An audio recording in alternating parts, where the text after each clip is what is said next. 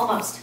That doesn't even seem possible. I know that it was just yesterday that you were round-headed, bald toddler. Oh, Like a cantaloupe. A toddler who ate most of her meals at the kitchen island because she didn't like your booster seat.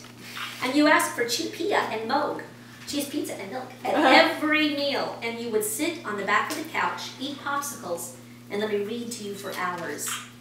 And now you're 16 with a learner's permit. I love watching you grow up, and I'm so proud of you. I'm proud of your strong sense of right and wrong. I'm proud of how you question everything. I'm proud of your compassionate heart and how you are the champion of the underdog.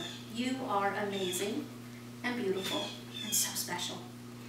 My prayer for you is, Katie, is this, that Almighty God, with whom all hearts are open and all desires known, and from whom no secrets are hidden, will cleanse your heart by the power of his Holy Spirit, that you will perfectly love him and worthily magnify his holy name through Christ our Lord. Amen.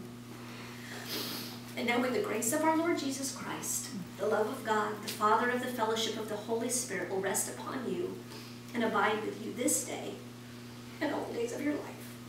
I love you. My sweet girl. wait, and your sweet girl's supposed to be my sour girl.